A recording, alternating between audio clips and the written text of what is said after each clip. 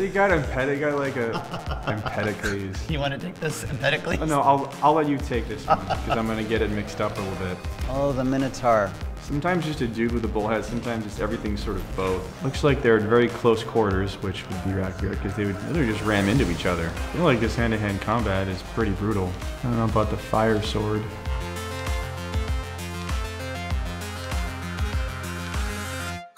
All right, hi, welcome to Experts React. I'm Brad Holmes. I teach classics, mythology, and ancient history at a private high school in Los Angeles. And I'm Kyle Smith-Laird, and I teach Latin to middle school in the 6th, 7th, and 8th grade. Today we're going to be looking at some footage from Assassin's Creed Odyssey.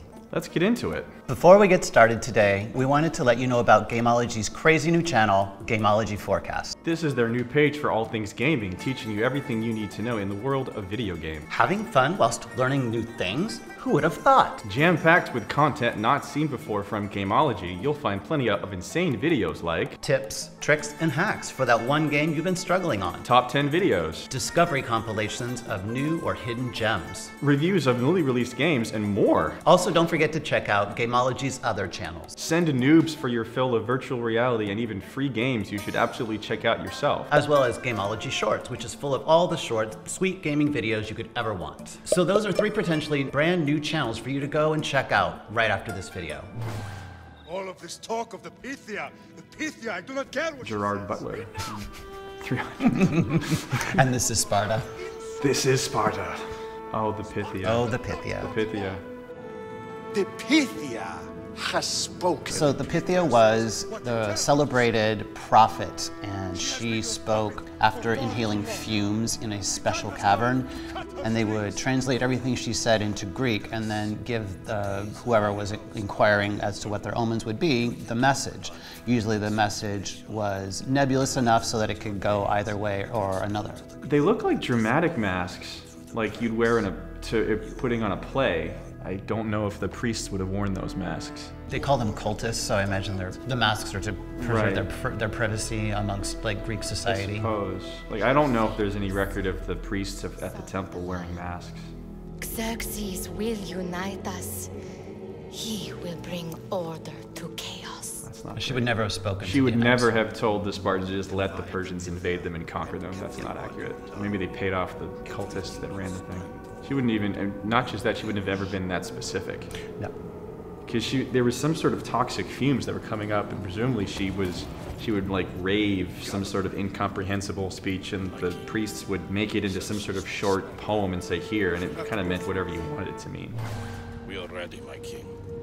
All right, so we're going back to the Persian War before we get to the Peloponnesian War.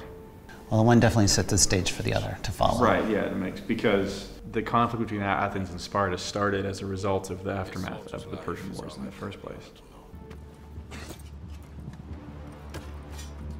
Or didn't they say that they drank rivers dry in their... Something like that. Was there a river next to Thermopylae? Or was that just to make it look cool because there's a lot of ships? I imagine there was probably a river nearby. Every city had That's probably a right. river. They got the shields right, and I like Yep. the shields. Like triangle, that's a Greek letter lambda, which is short for Lacedaemon, which is what the Spartans called their own city. They called it Lacedaemon. Right now, I say we drench the gods with their bloods. What say you, Spartans? As the Spartans lost. They put on a good show. They did put on a good show, because there's just a couple hundred of them and another 1,000 of some other Greeks that no one really seems to ever talk about. That's cool. Right, because 400 standing up an army against 1 million is, you know, Right. David versus Goliath. They just bought, and the thing about it is Thermopylae was so far north of Sparta. That's why they told them not to go. Like, they were sort of defending a lot more of Greece.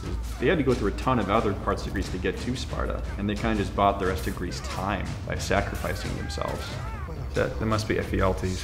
Yeah, the traitor. Did they make him hideous and loathsome? No, he's just a dude. Well, that's too bad. I know. Wasn't he kicked out of Sparta because he was deformed or malformed? Something like that. Yeah, I mean, again, that's the story. I don't know how, if it's from Herodotus, we don't really know how much truth there is to it, and the graphic novel obviously played that up just more than a little bit. But we do know that the Spartans would abandon their babies. They would, yeah, if the babies, because all the male full Spartan citizens were trained to be full-time soldiers. They had like enslaved the entire area around Sparta to essentially farm all the land and give the food to the Spartans, so they wouldn't have to be farmers. It was the only polis or city In all of Greece, they had the setup. If you couldn't hack it, they'd literally just abandon you to die. A dramatic death scene. True to what we know, they all died to the last man. Yep, they definitely did. Are they going to show Xerxes in this? I believe so. All right, I hope he's not a 10-foot gold-painted thing like in the movie. Full of nose rings and earrings. Full of nose rings and just wearing a little tiny little like G-string gold underwear thing. Definitely a Persian cap. Yeah. I'm glad they made the Persians just look like the Greeks and not make them look so foreign and Eastern, like, because that's more accurate. Well, if he could have, it couldn't have been Xerxes. Yeah, it couldn't have been Xerxes. Was that Ephialtes? After this, Xerxes just like went home Right. and left his lieutenant to like lose the rest of the war. To prevent Sparta's fall! Oh, happy times. Child sacrifices. Cool. Yeah, this is accurate. Like we said, they just would sacrifice children if they didn't if they weren't strong enough. But I guess I could see an oracle telling him to do it too. That seems... Silence! It was really like last resort, last chance to appease the gods for whatever they've done. I like the names. Marine is accurate. She's the queen, right? No, Sparta? that would have been Gorgo. But it's just Oh, right. I know there's a play where she's a character. It just means shrub, but it was a common enough Greek name.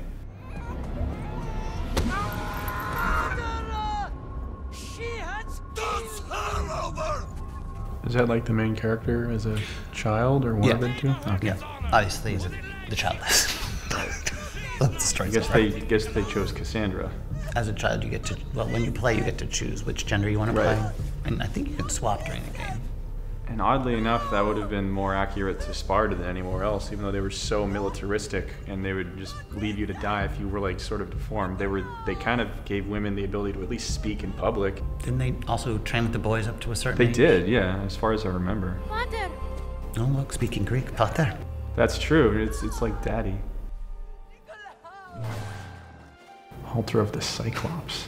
Well, I don't know if there was an altar to a Cyclops, but Cyclops. I mean, maybe there would be, like in a town that was dedicated to blacksmiths. I mean, Possibly. they were great creators, and they kind of represented the primordial forces of the earth. And I guess these are just going through random small towns throughout Greece, and they could have their own local cults to whatever they would have. I guess that makes. it does seem a bit odd to have an altar for Yeah, it a does monster, seem odd. but It's famous for being made to get drunk and have their eye gouged out by Odysseus. well, they did help Zeus during the war. That's true. But you're right, pretty much they were pretty big douchebags. Yeah, they were not great. Ooh, there's kind of Temple of Aphrodite. Just killing civilians now? I think they're guards in the All right. temple. Maybe because the Temple of Aphrodite, there's a bunch of pink stuff. Sinis. He was one of the brigands that Theseus killed on his way to Athens, was Sinis. Wasn't he the pine bender? He was the pine bender. Yeah, he would tie to like 2 pine trees and pull them all apart where you'd be torn in half. And Theseus just did that to him.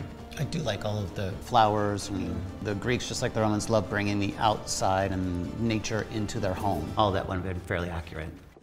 Looks like they're at very close quarters, which would be accurate because they would literally just ram into each other. That's how they fought ship battles. I don't know about the fire sword. Obviously, there's some sort of mythological thing going on in this game on top of the history. Interesting idea to blend the mythology of ancient Greece in with the Yeah. history. Because to the Greeks, they would have been, one and the same. It's funny because our history of the Peloponnesian War comes from Thucydides, who very much was not a guy that would use the opposite, or at least self-claiming to be the opposite of Herodotus. So when you read about it from a very non-mythological point of view. I feel like this hand-to-hand combat is pretty brutal. Outstretch your mighty hands! The one eye. The one eye. Kuklopes.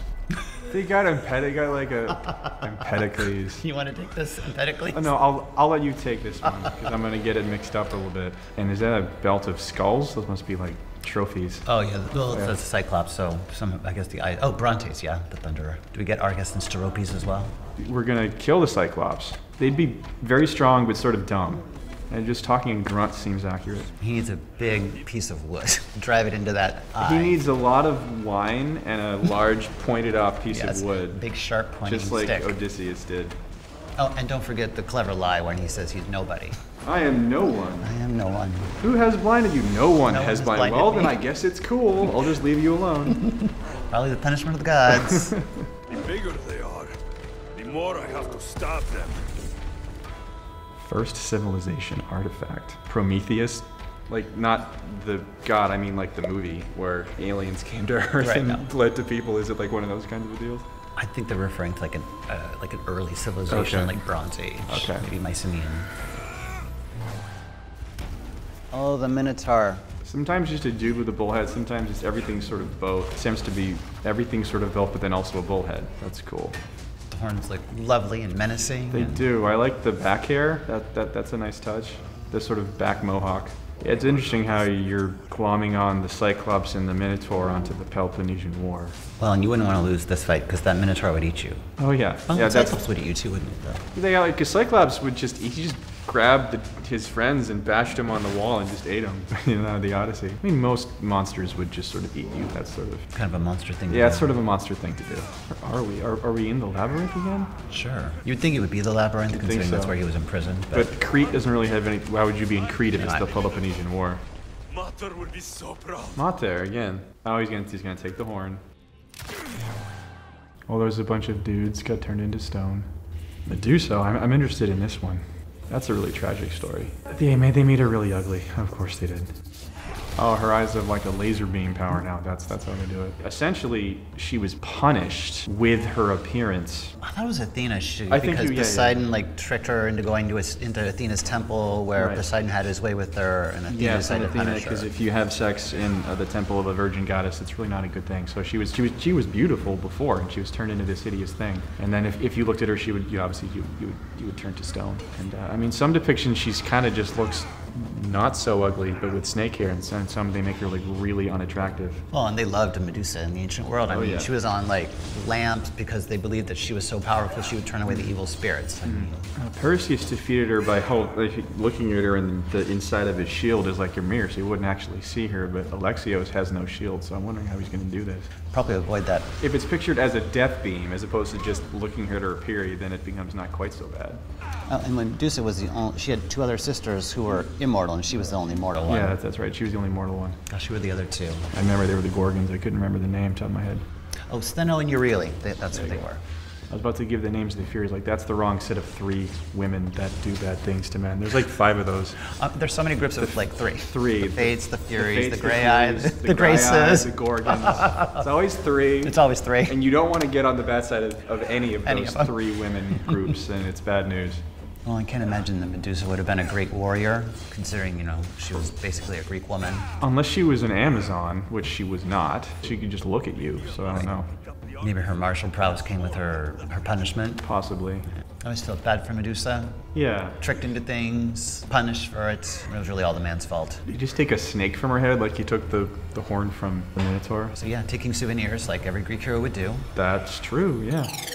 I guess this was really more of a mythological thing. Like, I was thinking it was going to be a lot of Peloponnesian War stuff, and we got some of that at the start. It was fun to see how they portrayed the Minotaur and the Cyclops and Medusa. I would love to know more what the plot of the game was and how those monsters sort of fit into the larger Peloponnesian War narrative. I played the game, and I really loved it. One of the things I really liked about the games were all of these little Easter eggs that they gave us. Seeing Empedocles was great. These things that we've studied about for years, they took time and they took effort and they put them into the game to make it rich. People who made this game really took time and effort to make it as real for us as mythology can possibly be, since it was not real.